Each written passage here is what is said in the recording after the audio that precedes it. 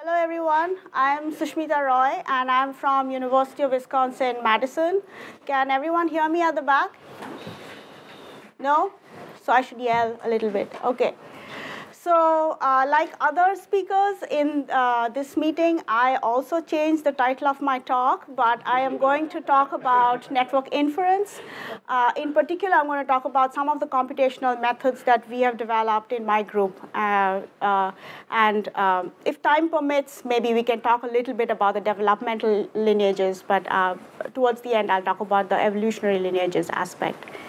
So I want to start off at a very high level of what I mean by a regulatory network, and this might be really basic for many of you, but I just want to make sure that we are talking about the same thing. So what is a regulatory network or a transcriptional regulatory network?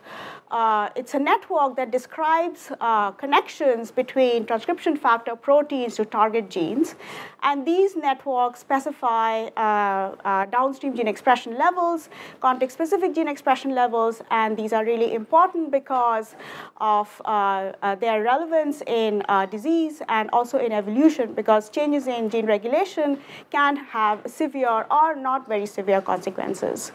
So what we try to depict these as directed graphs. So network inference is really trying to figure out the one aspect of the problem is trying to figure out the this kind of a wiring diagram between regulators and target genes. Now, this is a hard problem, especially in mammalian systems, because regulation of gene expression happens at multiple levels.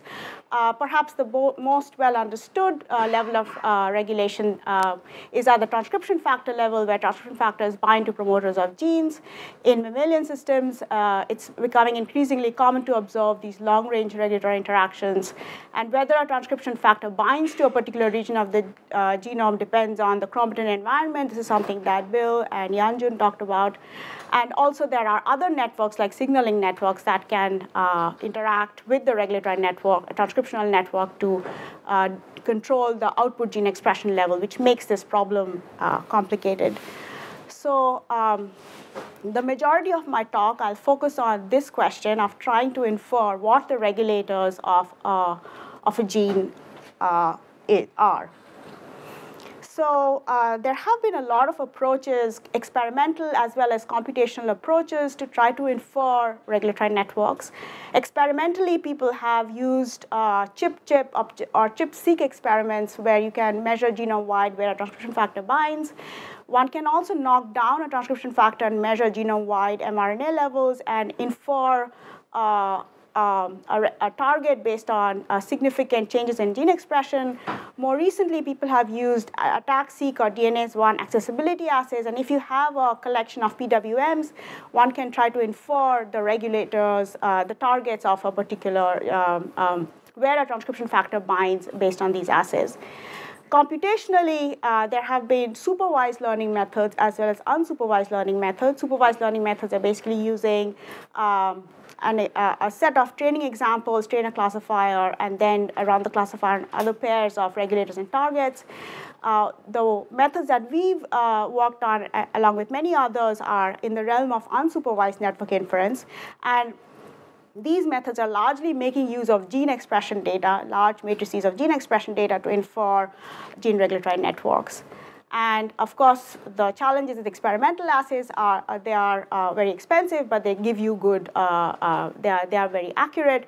Computational methods tend to be less expensive, but they tend to have a lot of high false positives. So I just wanted to, I don't know how many people know about the DREAM Consortium or this particular challenge. So the DREAM Consortium is basically a group of people. They put out a lot of different challenges, and this was in 2011 where they did a challenge of assessing different network inference algorithms using gene expression data. And so what you're seeing here are metrics which they call the area under the precision recall curve, and this is how these are different methods for network inference. And what they observed was, so this is for simulated data, this is for E. coli, and what they observed was that in simulated data and in E. coli, we do a reasonably good job of performing better than random, which is here. However, in yeast, our performance is really bad. So, so this is a really hard problem, and this was something that we've been very interested in trying to figure out is there something that we can do beyond expression to improve the quality of the networks that we are inferring. So what can we do? Well, we can try to develop better algorithms. What are these algorithms? These algorithms are ones that can leverage, that can go beyond gene expression data and try to use auxiliary types of data sets that are informative of a regulatory relationship between a transcription factor and a target gene. So trying to put constraints on the structure that we are trying to learn. And the other thing is to try to go back and look at the data and the results that we are getting and see if there is something that we can learn about why some, or what we can, what we are able to predict versus what we are not able to predict. So before we get into the algorithm, so I'm going to just say a little bit about what do we want a model of regulation or a regulatory network to capture. So here's a very simple cartoon of a particular gene that is under the control of these two transcription factors. So when these two proteins bind to the DNA, this gene is on. When it is off, the gene is off. So this is a very simple model of regulation. And in order to be able to capture this, we want to have two things. One is the structure of the model, that is who regulates whom.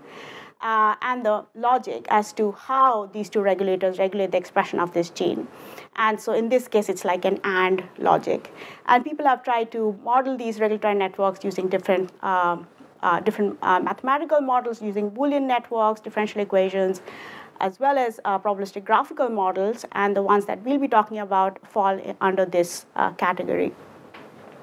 So we've seen probabilistic graphical models. We've seen nice introductions to those models. I'll just describe them in the context of gene regulatory networks. And so here we represent a gene or a regulator is represented as a random variable. And in the ideal case, we want to be able to estimate these joint distributions over all of these random variables. But we often approximate it with a set of products over individual variables using different conditional distributions. And so the PGMs are nice models for regulatory networks because, like I said, we have a structure and a function, and that naturally maps onto the graph structure and the probability distributions, the conditional distributions that we want to be able to estimate. So people have been using PGMs for a lot of problems in genomics, and especially in regulatory network, in the regulatory network field. These methods have evolved in trying to look at different types of problems. So it started off with Friedman and Koller and Aviv Regev working with just gene expression matrices and applying Bayesian networks to infer these networks, regulatory networks, and then people have gone in different directions, and methods have been developed to look at dynamics, learning multiple networks, integrating different types of data. One of the thing that we'll be focusing on in today's talk will be trying to incorporate priors in the graph structure to incorporate constraints in the graphs that we are learning. So there are two broad classes of methods, structure prior and parameter prior based methods. Parameter prior based methods are methods that put priors on the parameters, and structure priors have been used to put priors on the graph structure, and they have been largely used for learning Bayesian networks, whereas these have been used for largely methods called dependency networks, which are really inferring the graph structure by solving a set of local regression problems. So we fall under the realm of structure prior, and we developed a method called Merlin-P, which is based on trying to, so the motivation of this method is to try to integrate, go beyond gene expression, integrate other types of data, and put a prior on the graph structure and use the prior to try to integrate these different types of data. So it's based on another algorithm that we developed a few years ago that's called Merlin. And so just a couple of slides on Merlin. So if you think about all of the network inference algorithms that are their expression-based network inference algorithms. In the literature, we can put them into two main categories. One is these methods called per-gene methods. Essentially, what these methods are doing is they're taking a variable and estimating its regulators or estimating its neighbors. And then there are these module-based methods, which are grouping genes into modules, groups of genes that have similar expression patterns, and then learning regulators for individual modules. So the advantage of per-gene methods is that they are more precise, assuming they can get the network structure right. And module-based methods, the advantage is that they're more interpretable because they are summarizing the information, and you only have to reason at the level of modules. But the issue is that we may sometimes want to know what the regulatory program of an individual gene is, and the module may be an approximation. So we developed an approach that tries to learn a per-gene model, but we like the module aspect, but not a hard constraint, but rather a more soft constraint to be able to somehow put a prior such that regulators that are or genes that are in the same regulatory module have similar regulators, but not identical. Yeah. How big are these modules? Sorry? How big are these modules? They vary. So between 5 to a few hundred, like a couple of thousand genes. So it depends on the data. Okay, so all right, so that was Merlin, which was basically trying to combine per gene, per module methods. What we've done now is trying to extend it to try to incorporate other types of information. So how do we do this? So we work within a Bayesian framework. So the idea here is that the thing that we want to infer, G, is a random variable, and we would like to be able to estimate the posterior distribution of the graph given the data, which by Bayes' rule can be written like this, which you've already seen an intro to before. So all of the machinery, all of the data integration that we're going to do is going to happen with this term. So the question is, how do we write this? So we're going to make some independence assumptions. We're going to assume, so the graph is a collection of pairs of variables, each representing the status of an edge, whether an edge is present or absent, and we're going to make an independence assumption. It's a strong assumption, but it's an assumption that a lot of people make. It is an interesting research question to try to relax this assumption. So basically, we'll write this as a set of edges that are present in the graph, edges that are not present. And so now what we need to do is just specify this function. And this we write as a logistic function. And logistic, so this idea is something that people have also used in the field before. So the idea is that so we're going to write the prior probability of an edge to be parameterized by different features and a bias term, which can be used to control the cost of an edge. So in general, networks that are inferred from data tend to be sparse, and so one can tune this parameter to provide just a cost on the edge.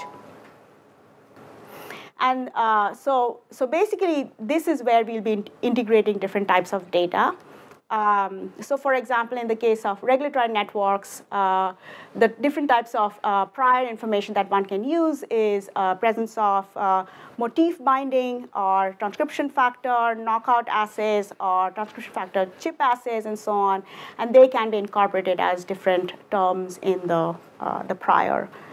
So that's how we specify P of G. And then the Merlin algorithm is actually very similar to, if some of you know about the module network algorithm, I'm sure Suin knows about it. So like you have gene expression data, and then the idea is you start with an initial set of modules, initial set of candidate, a set of candidate regulators, and then we iteratively repeat between these two steps, where in one part of the iteration we are revising what the regulators are for a particular gene given the current module membership, and then in the next step we are relearning the modules, and we keep doing this until we are done. The other thing that we do is we do this within a stability selection framework, which is something that we've seen and others have also seen is really important in terms of improving the quality of the networks that we get. So the idea is that you take your expression matrix, you just subsample from the data, and then you infer different networks, and then you get a confidence on each of these edges. So so we have this algorithm, and then we looked at it, how well we do in yeast. So in yeast, what is nice is that you have different types of data sets. You have already, like from the same source, you have large compendia of gene expression data sets. And so we use these different types of data sets to ask whether we can do a reasonable job of inferring a network where our gold standard is derived from chip experiments that were filtered based on evolutionary conservation. So what you're seeing here is a precision recall curve. So so basically, we are dialing down the confidence of an edge, and then we are measuring precision and recall. And there are really two sets of curves over here.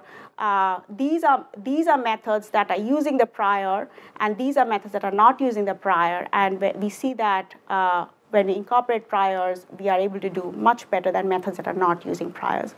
So incorporating priors is very beneficial, and we see this behavior across different gold standards. So we had, so this gold standard was the Mac-Isaac gold standard, and we have other gold standards as well, which are not as good as Mac-Isaac gold standard, but still it's what we have. And we look at different data sets, and we see that the methods that are incorporating priors are generally better in terms of their precision, AUPRs, compared to methods that are not incorporating priors. So adding priors is a good idea. So that was looking at the structure, but we also want to ask whether the graphs that we're inferring are doing a good job of predicting expression. So for that, we get a graph structure, and we fit a linear model, and then we ask in a holdout set that we didn't use to learn the network structure, how well are the regulators predicting expression?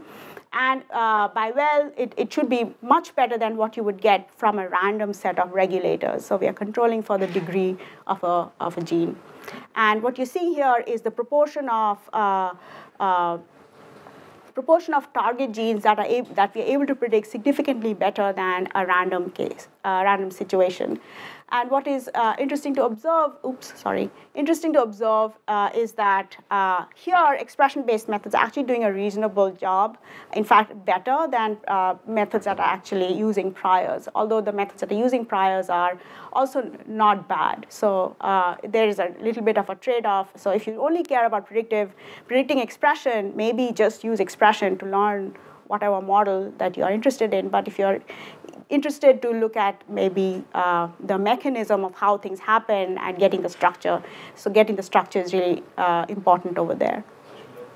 Yeah. I'm not sure I understand what you're doing there, but is it the case that you're using the inferred network structure somehow to help you in your building your predictive model of gene expression? Yes. So then couldn't you compare to using true, the note, because you have some gold standard that you're compared against in your recall curve. If you give it the true network, how well does that do in this setting? We don't have the true network. So how do you compute your precision recall? Oh, so that's the gold standard. I mean by I see. Oh, where is the gold standard? Yeah, I don't have the gold standard over here, but it is not very good, actually. But it is better than all of those? No, I don't think so. I don't think it is very good, but I have to. Well, that's sort of weird, right? Well, so the gold standard may not be perfect. I mean, that's always a gotcha, right?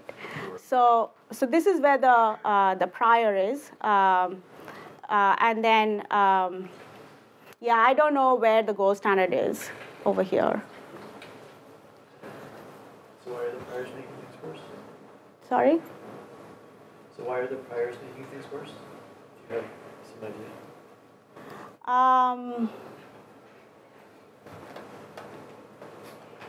I don't.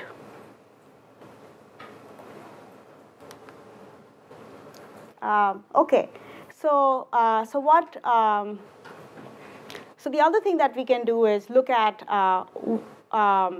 what might be helping. Is there something about the data that we can think about that can inform us about the network inference performance? So we can ask this question in yeast, because in yeast you have these nice compendia of gene expression data sets, and so all of these expression data sets are really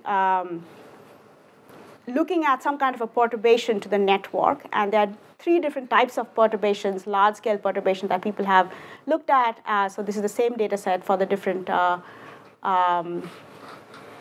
for the different AUPRs that I showed you. So there is natural variation, there is stress response, and there's a gene knockout, and these are different perturbations that people often do to measure genome scale, gene expression levels, and we looked at how the different methods actually perform under those different data sets. And what we see is that the methods that are, the networks that we get on natural variation tend to be better or at least as good as other kinds of data sets. So we think that natural variation is a more useful type of perturbation that we can make, and these types of data may be more informative for inferring a gene regulatory network than if you were to use something, if you were to use some other kind of data set. And then, yeah. Are you learning a different network for the perturbed data? So all the data sets are perturbed, and we are learning a different network using each of these different data sets. And then we are asking how well are we able to recover the structure that is there in our gold standard. Are the data sets different sizes? They are more or less of the same size, but the size doesn't matter. We controlled for that. So we basically subsample the data, and it doesn't seem to matter. In fact, the natural variation was slightly smaller, I think. What's the level of imbalance in the data? What do you mean by imbalance? Positive, negative. You have AUPR. Oh, right. Yeah. So there are a lot of possible edges that can be there. It's a very unbalanced data set. So because regulator networks tend to be very sparse. So we don't use ROCs. We use precision recall curves to assess performance. Sure. I mean, but it looks like the AUPRs are pretty low. Yes, you're right. Low ones, so like, Yeah. I'm curious what the... Yes, the performance is not that great. So that's the thing with regulatory network inference. I mean, the performance of these methods is really, really low, and you know, it's the best that we can do right now. And there are multiple reasons why. So that's one of the things that we want to try to figure out why we are not able to perform well. It may be that, you know, so the gold standards are based on chip, and we are using gene expression to infer a network. And this is probably how well we can go, how well we can do. It also may be that there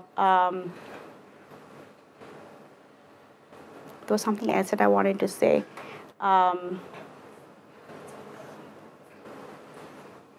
The gold standard itself may not be perfect because they are based on chip, and you know, one would want to be able to. These are like large-scale gold standards, and so there's another issue with how good they are. But still, it's the best that we have in the field for yeast. And so we asked, are there a subset of transcription factors that we can recover based on expression? And we see that there are about 50-some transcription factors for which the targets that we infer based on expression have a significant overlap with what you get based on in the gold standard. But there are a lot of transcription factors. So there were in the gold standard, there were about 104 transcription factors. So for about 50% of the transcription factors, we really are not able to infer the regulatory network based on gene expression data alone, even when we incorporate these priors. So this is a thought question. I don't know what the answer to this is, and we've looked at one of these questions. Well, one obvious thing is mRNA is a bad proxy for the actual activity level of a transcription factor. And so people have started to look at ways to try to treat the mRNA level, treat the transcription factor activity like as a hidden variable and try to infer that. And And that it has some promise in terms of improving the network, the quality of the networks that we're learning. They may just, the gene is just not changing at the mRNA level. The gold standards may not be perfect, but we can, there may be many reasons why we are not able to predict.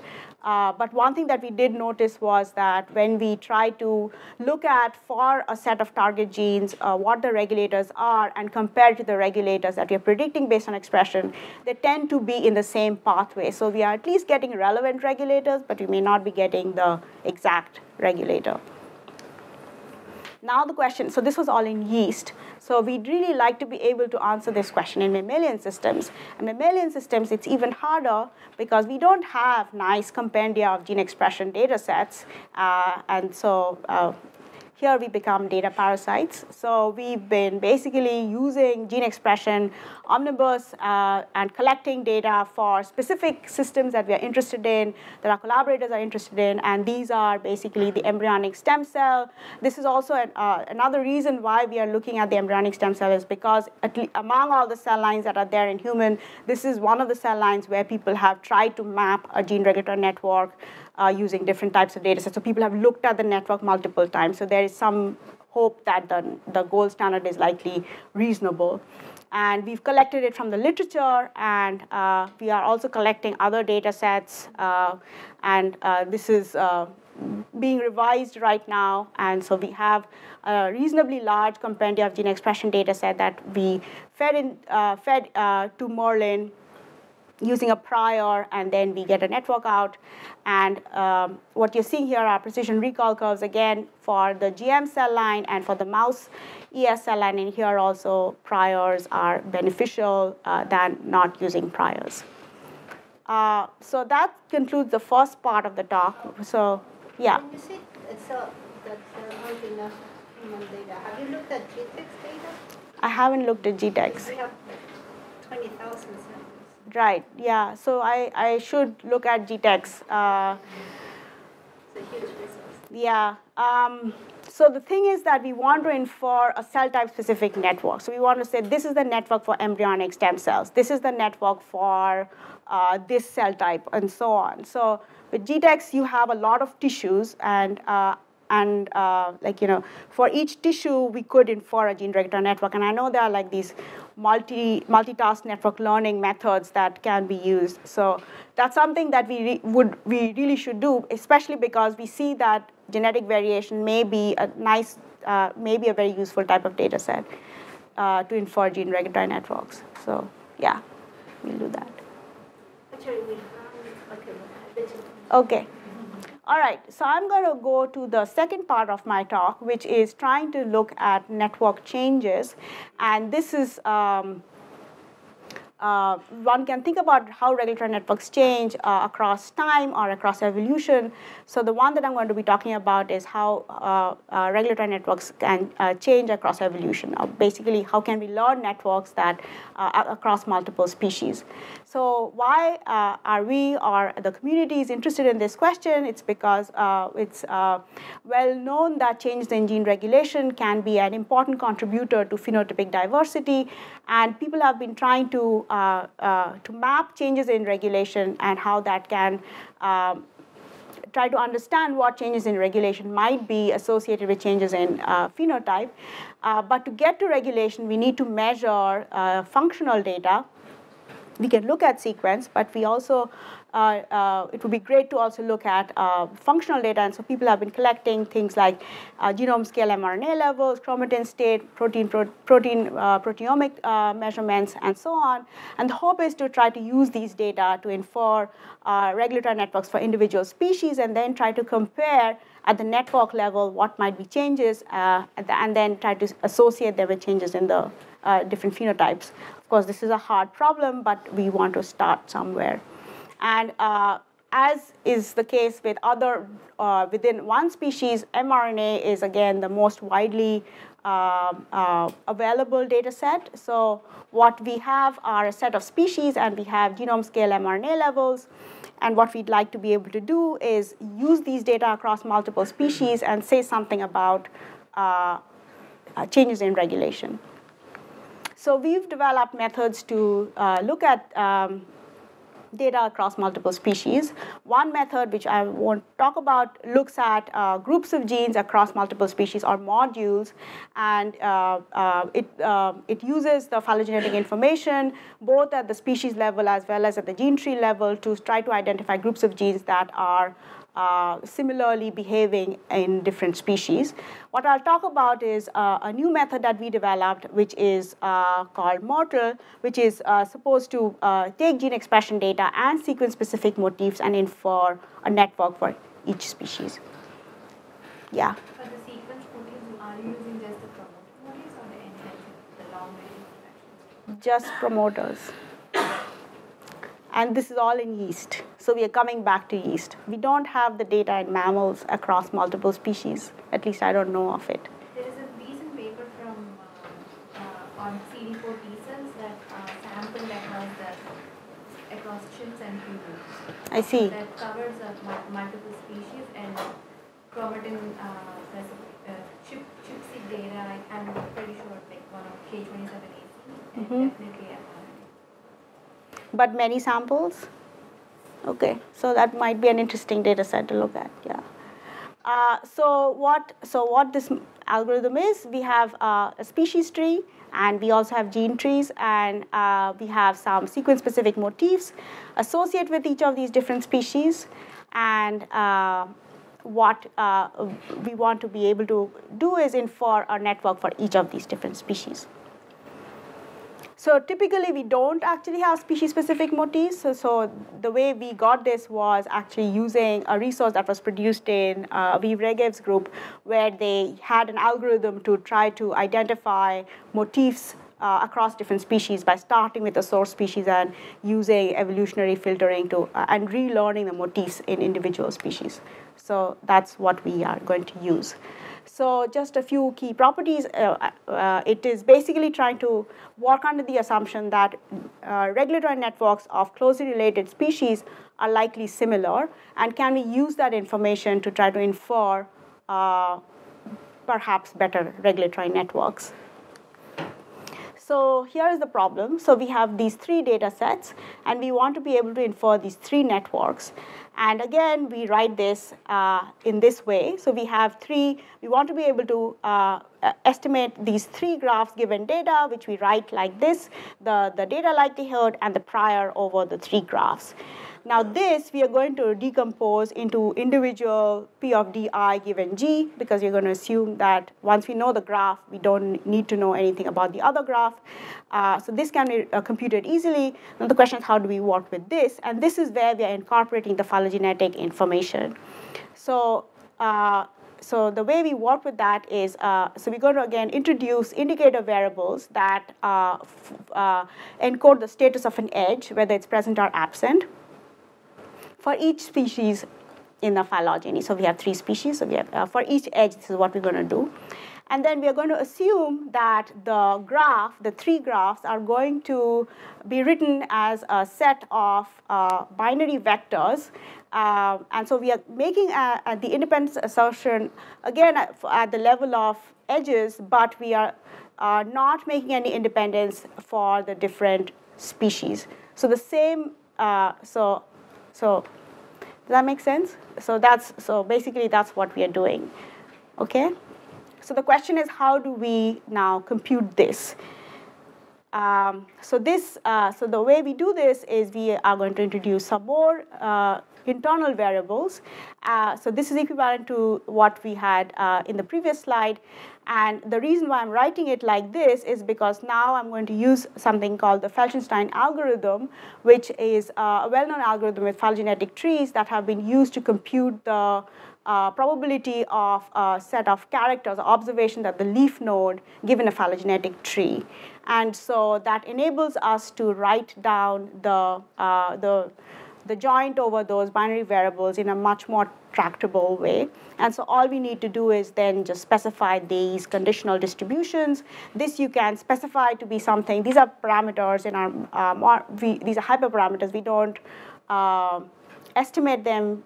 We take them as input, and we write this as a continuous time Markov process where we have a rate matrix which also takes in a branch length, and so for every branch we can actually have a different conditional probability of gain and loss.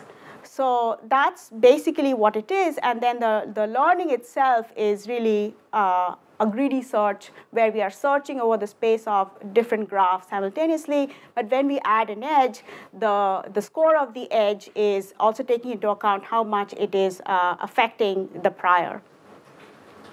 So we first looked at simulations, and so we generated different networks that were based on our prior, and then we generated expression data sets using GNetWeaver, which is a simulator for expression data sets, and then we inferred networks, and then we tried to compare these, and what we see here is that in simulation method, the method in red is a method that uses the phylogenetic prior versus method that doesn't use a phylogenetic prior, and we see that there is an advantage. This is obvious because we used a phylogenetic prior to generate the simulated networks, but it's nice to see this is that the simulation is able to demonstrate the advantage of a method that is using a phylogenetic prior.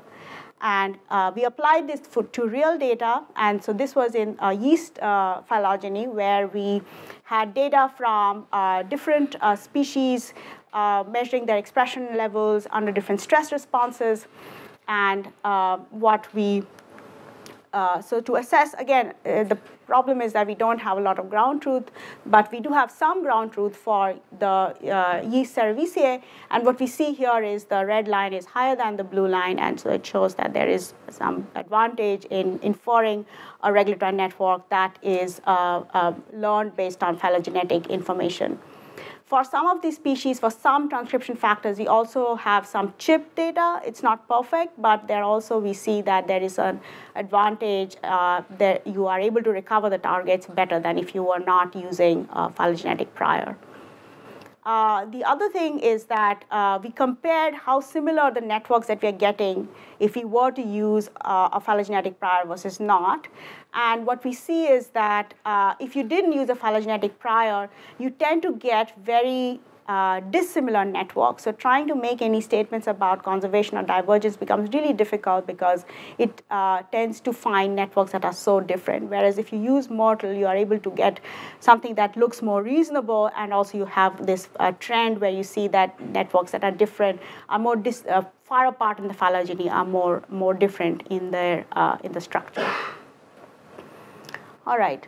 So that concludes the second part of my talk, and yeah. Sorry if I missed this, but how did the indicator variables deal with the directionality of the edge? So we established edges from transcription factors to target genes. So we always do it that way. But if there is a TF and a target, if for TF-TF relationships, we'll have two variables over there. And if you had the edges going both ways, can the graphical model? So these are dependency networks. So we it's not directed. Yeah, it's not a Bayesian network, so it can handle that. Yeah. There are some other issues that we are not really computing data likelihood. We are computing pseudo likelihood because it's just more tractable to work with that. But yeah. Those are some other issues with, yeah. All right, so yeah, go ahead. You inferred network from correlation of genes between cell types. Did you try to infer network from correlation of genes along phylogenetic tree? Along what? Correlation of genes along phylogenetic tree. Coordinated changes in expression. Like evolutionary expression of genes. So we infer, I see, so you're saying you have a gene and its expression profile across species. Yes. And then you are... and you compare, compare, you look for genes that have correlated expression among species. Yeah, so the Arboretum algorithm basically does that. So we learn groups of genes that have similar patterns of expression, and we group them. But you get a module, and then we have to infer a regulatory relationship based on something else. And so, yeah. All right. So just to summarize, so the model method is basically trying to use phylogenetic information to infer gene regulatory networks, and we see that there's some advantage over here. One of the issues is that we need some sufficient number of samples, and so they're not ready to be applied yet for most phylogenies. But for that, we would be working with methods like Arboretum, which are trying to basically identify modules across different species if you don't have a lot of samples. All right, so in the last part of the talk, I'll just talk a little bit about the development, since we have time, the developmental aspect of regulatory networks, or looking at regulatory networks on a developmental lineage. And in particular, I'll talk about the role of chromatin state. And so this is something that, again, you've heard about in other talks in this meeting. So many labs, along with the roadmap project, are now systematically collecting chromatin marks across multiple cell types. And one of the things that is of interest to us is that when the cell types are related by a tree or by time, so can we use this information to say something about the underlying process that we are studying? So in order to do that, I'll describe a little bit of notation, and this is similar to what chromHMM does. So the idea is, so suppose I have a genomic locus. I'm going to say a chromatin state is basically the combination of chromatin modifications associated with that genomic locus. And then I'm going to define something called modules, chromatin modules, which are groups of genomic loci that have similar chromatin profiles. So here is two modules within a cell type where you have 4 loci in each module. And what we would like to do is, given a cell lineage structure and multiple chromatin marks measured in each of these different cell types, we would like to be able to systematically identify what are the different modules in each of the cell types, and also ask the question how these modules change. Yes? Should I think of modules as being adjacent loci, or can be in different parts of the genome? In this case, they can be in different parts of the genome. Yeah. So we just look at like chunks of genomic regions and then work with that. Okay. So here, the way we are working with this is we're going to assume that the chromatin state is a hidden variable that we don't observe, and the chromatin profile is something that we observe, and we would like to be able to infer that from the data. And there is an ancestral cell, and there are these derived cells, and there is a probabilistic process by which the modules or the state changes across along these branches, and then at each of these cell types, depending upon what the module is, you have a particular pattern. So this is really a clustering problem, but it's a clustering problem for each cell type. You have 3 clustering problems over here, and we want to solve the 3 clustering problems simultaneously. So the way we do this is, for each cell type, we are going to represent these modules as a component of a Gaussian mixture. So we have a multivariate Gaussian mixture model where each dimension of the Gaussian is one of the chromatin marks. And then we have these transition probabilities that capture how the chromatin states are changing across these different, 2 cell types. And we can estimate this using expectation maximization. Okay. K, the number of modules, is something that you have to specify. So we haven't figured out a nice way to automatically learn K, but that would be a nice thing to be able to do. All All right, so we've applied this in 2 different contexts. I'll talk about one context, which is with a collaborator, Rupa Sridharan, who is studying cellular reprogramming. And what she's doing is she's basically taking these transcription factors or expressing them in differentiated cells called MEFs and then getting out induced pluripotent cells. And what one of the challenges with the reprogramming field is that it's very inefficient, and so people have been trying to make this process more efficient by doing different things. So one of the things that would be interesting to know is if there are underlying genes that are regulators that are bottlenecks that could be perturbed to make the reprogramming process more efficient. So we have, this is array data, so that's why it is okay to, so basically, we are looking at just promoter specific expression, not expression, we are looking at chromatin marks. So we have these different activating marks and repressive marks, and we also have mRNA levels, and we'd like to be able to identify what are the different chromatin modules in each of these different cell types and what genes change across these different cell types. And so what you're seeing here are a bunch of heat maps. Each row corresponds to a cell type, and each column corresponds to a module. Now, the modules are actually matched across the different cell types, and that's what the joint learning of the modules gives you. So we know this is module 0. So module 0 in one cell type is the same as module 0 in the other cell type. And so there are 15 modules, and these modules have different patterns of chromatin signatures. We have a set of modules that have repressive marks, modules that have activating marks, and so on. And we've compared these modules, and so we want to know whether the genes, so if you look at the heat map, in general, it looks like the size of the modules are generally the same, but the genes may not be the same. And so we compared the module membership across the different pairs of cell types, and along the diagonal are how similar are the modules that have the same pattern, whereas along the off-diagonal are modules that have different patterns, and we see that there are not a lot of off-diagonal elements, but there are some that are happening between modules of the same pattern versus modules of different patterns. But what this gives you is a discretization of the data, which is much more easy to interpret rather than the original continuous signals. So this is for a particular gene that is known to be an important player in establishing the embryonic stem cell state.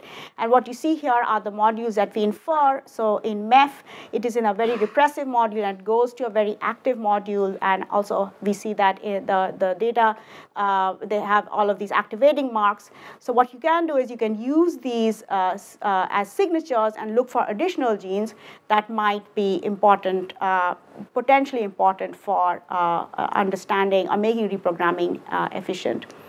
So that's just to conclude the third part of my talk. And basically, I've talked about different ways to look at regulatory networks in evolutionary as well as developmental lineages. In the developmental situation, we are primarily looking at chromatin modules across different species, but we are interested to bring back the regulatory network by inferring these cell type specific networks. And with that, I just want to thank my lab, and I'm happy to take more questions. Thank you.